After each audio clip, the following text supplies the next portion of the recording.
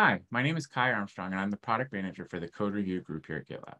Today, I'm here to talk about the upcoming GitLab 13.11 release and what the code review group is going to be working on. So let me go ahead and share my screen and we'll jump right in. Here you can see the release board for all of the code review work that we'll be doing, but I want to talk about a few specific issues and what we'll be doing in 13.11.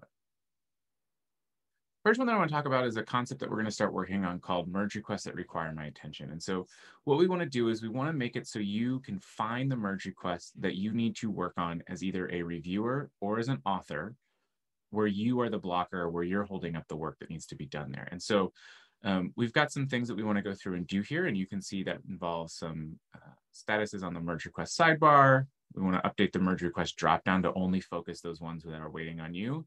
We want to introduce a new filter for the merge request list so that you can see all of the merge requests that might require your attention.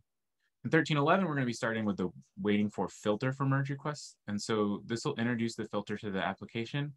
And some merge requests may be able to be filtered this way, but we want to just start here and start building out the logic for waiting for as we continue through all those other things linked in the epic. So I'll make sure the epic and issue are linked down below, but we're really excited on this as we continue to build on our merge request functionality.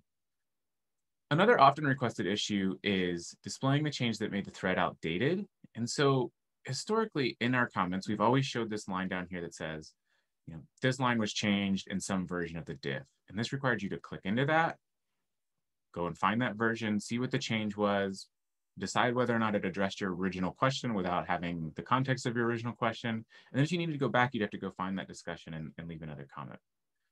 So what we'll be doing now is we'll be showing you the change in line in that comment thread to show you what the change was. And this allows you to easily recognize and see if the change was made that you needed to be made.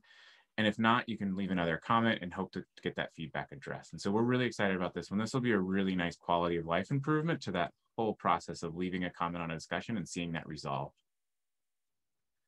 Another area I just want to quickly touch on is performance. And so we know performance is really important to everyone in their merge request workflow. And so this is a issue about the performance of the merge request controller for discussions. And so this is all of the comments and notes that are left all inside of a merge request. We've been working on this for a long time.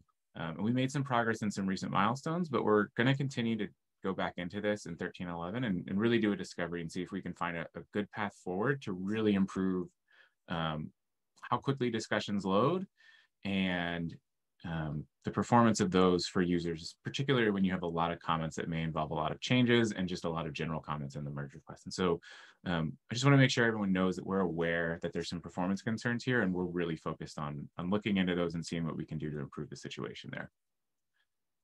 The last feature I want to talk about is in our VS Code extension. And so if you're not familiar, GitLab has a VS Code extension called GitLab Workflow. You can install that in VS Code, and it gives you a lot of really great functionality to connect directly to GitLab and interact with the platform without ever having to leave VS Code.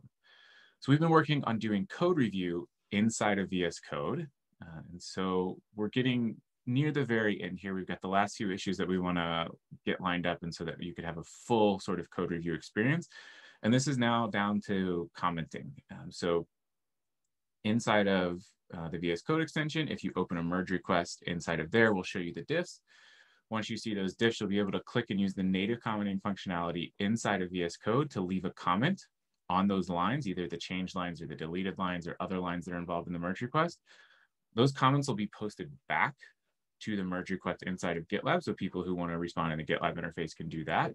And comments that are left in the GitLab interface also now show up in your VS Code interface. And so we're really excited about continuing to drive this forward and making the merge request process easier and making it in a place where developers are already working. And so expect to see some more progress on this throughout the 13.11 time period as we continue to release pieces here inside of the VS Code extension.